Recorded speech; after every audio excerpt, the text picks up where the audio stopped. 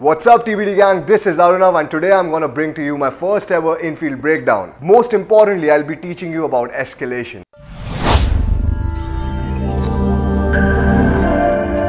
So the first 2 minutes of the infield breakdown is in a previous day when I met this girl for the first time. In this infield, we're going to dive deep into how to escalate on the dance floor and how to make pre-selection work for you. Also remember, if you have any questions, just key them in the comment section below and I'll make sure to reply to them. So without wasting much time, let's get right into it. So I approached the girl and as you can see, it was a non-verbal opener. I literally had laser eye contact and I held her hand and she complied back by hugging me. She starts smacking me at this point, which kills the audio. However, it's a big indicator of interest. So now I know with this particular set, the compliance level is pretty good. Now, after the approach, always check for compliance, whether the girl is completely compliant or if she's a bit hesitant. So I start at her strong and I'm just doing some basic push and pull. Now at this point, we enter a playful battle and she puts her hand on my shoulder. Also, she threatens me to leave. Now at this point, a lot of guys try to overinvest and start to chase the girl. However, I just wait there and I give her my hand so that she can come to me. Now guys, you need to understand one thing. Chasing the girl is not good game. Good game is to become an attractive man and meet her midway. Also, always treat game like an art form. So over here, I'm just pushing it to the bitter end as this is the first set of the night. And I truly don't care what happens because in the initial sets of the night, I just going to get rejected and I say obnoxious shit so that I can get out of my head. I also made a video on approach anxiety and if you have issues related to approach anxiety, do check it out. Now at this point, she leaves me when I push too much. It doesn't really matter for me because I'm already in a better state than I was before. Now, I always test the edge with the initial few sets and the reason is because I'm doing it to get in a better state rather than doing it for the woman. Now that's a big realization that can change your game completely. Never do it for the girl but do it for yourself. Now I turn around, I approach another girl right in front of her and it's just a basic conversation that we're having. I saw you and had to talk to you. What's your name? So I number close this girl in an instant and the other girl views this. Now a lot of people might think that gaming in front of other girls or gaming in front of the girls you've already approached is not cool and it's unacceptable. However, I feel it gets the pre-selection to kick in. And you will see the advantage when I meet the first girl again randomly in another club. Also, a big lesson from this set is hand out your phone when you're taking a girl's number. The reason for that is you don't want to give her mind the time to come up with excuses when she's giving you the number.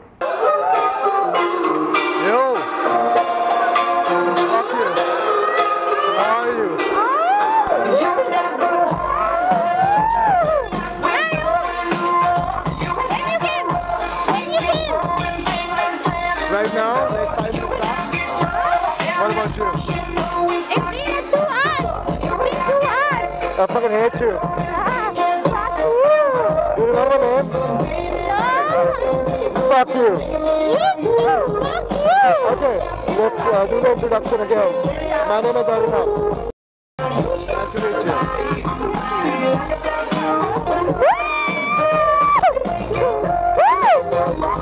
So what's your age?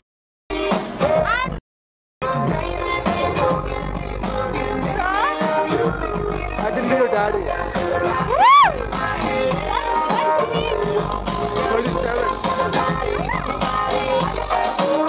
But I think you're the older man.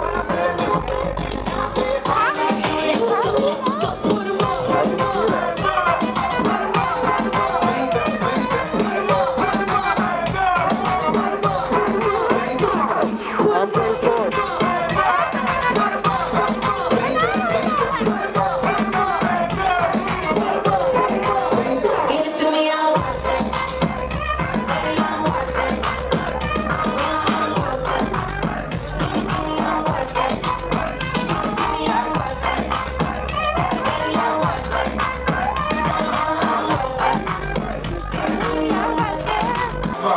What do you do? I'm into Yeah, what kind?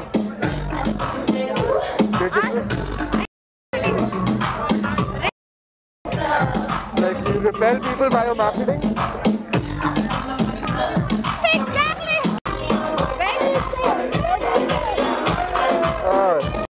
What about you? Huh? Are you gonna kidnap me tonight?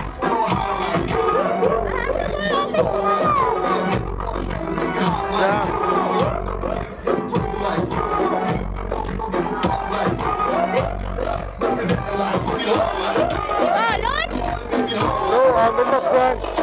my friend is flown over there. Adi.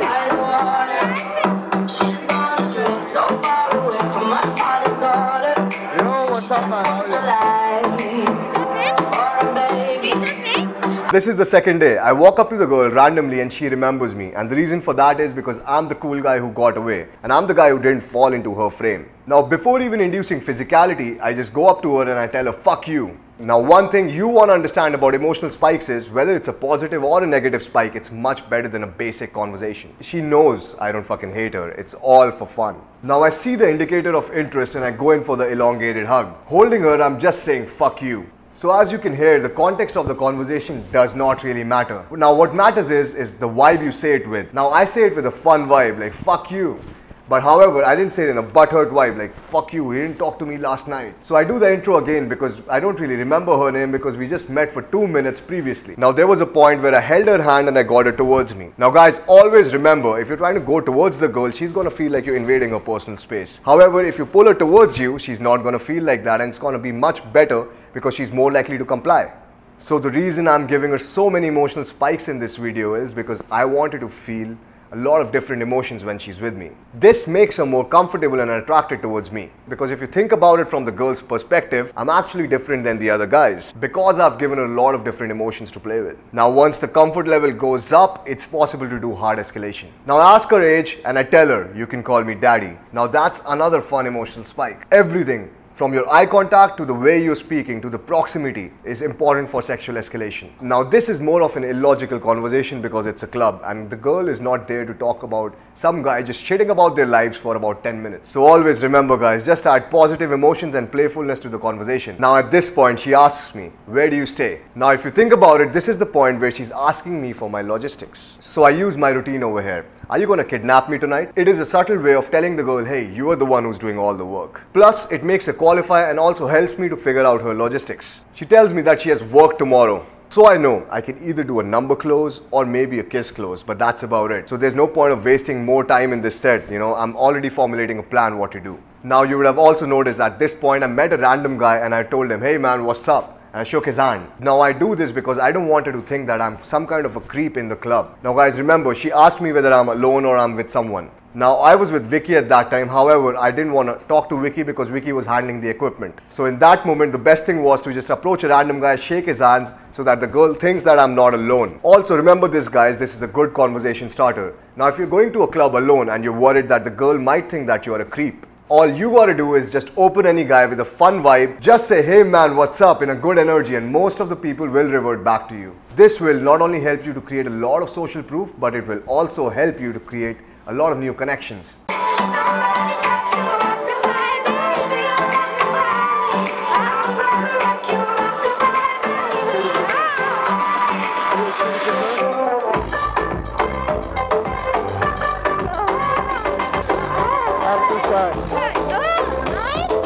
I was gay. Only on the full moon night.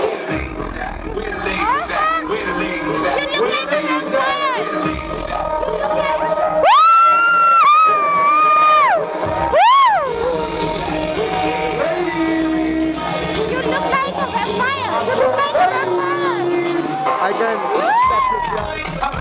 Can you do that too?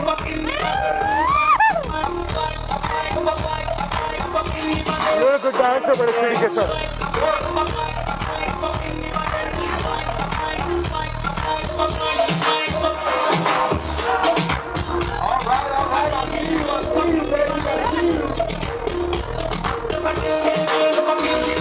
Just like my mom. It's my stepmom. It's your motherfucking party tonight. Oh, all my ladies, shake that hump. Shake it, shake it. What you gonna do? Hey man, I can see you. Oh, that's so buddy. What you rock? Yo, what?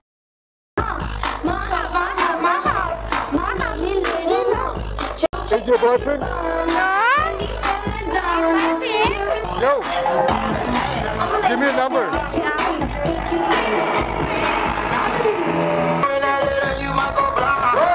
I be moving clean, I don't even try.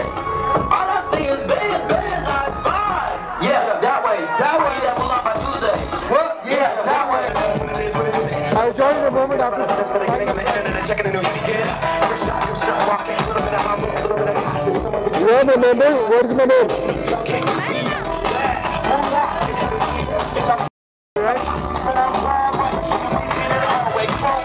I'll feel a moment. No. It's going down.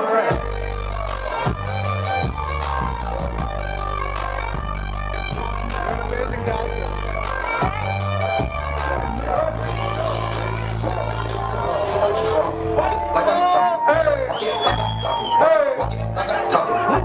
What's your name? TBTArunav. Nice to meet you. Delhi itself. What about you? Yeah. Heard you signed your life for that brand chain. Thinking came with stripes, but you ain't walk it like I'm talking. Walk it like I'm talking. Walk it like I'm talking. Walk it like I'm talking. Now as soon as we kiss a little bit, I back off and I tell her I'm shy, I'm gay.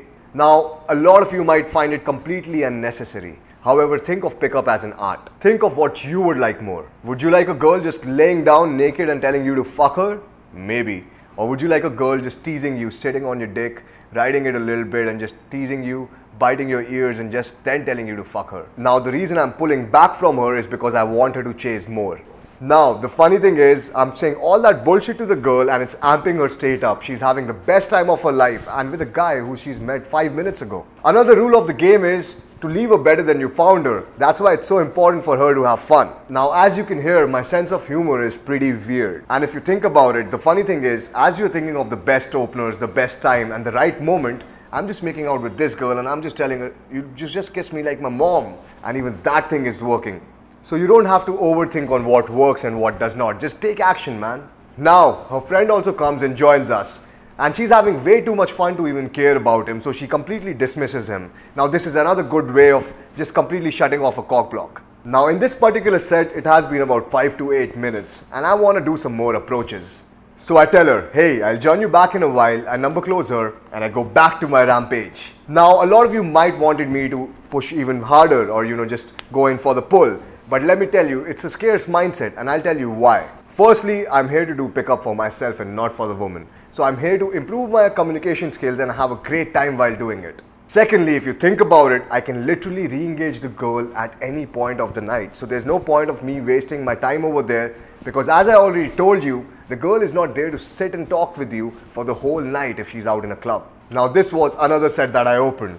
I did a complete non-verbal opener. However, I just said yo to grab her attention, and once I grab her attention, I just gave her my hand and she complies. Now this was a girl who was standing in a group of 4 to 5 men, so it was kind of hard for me to just bring her over here. Now at this point, if I go inside and I start talking to the girl, it would have been much harder for me to use a verbal opener and to grab her attention because she was in the middle of 5 people. Now it was much easier for me to just give my hand out, take her hand and pull her towards me. Now guys, one thing you have to understand is, in a club or in a high energy or a high music environment, it's much better to use a non-verbal opener than to use a verbal opener. So now a quick note about physicality. Always be full-hearted when you're trying to be physical with a girl. If you have a little bit of a hesitation, the girl will be able to view it and she will reject you. Now, if you're not sure about doing your physicality, don't do it. But if you're doing it, give it your 100% and be certain about it.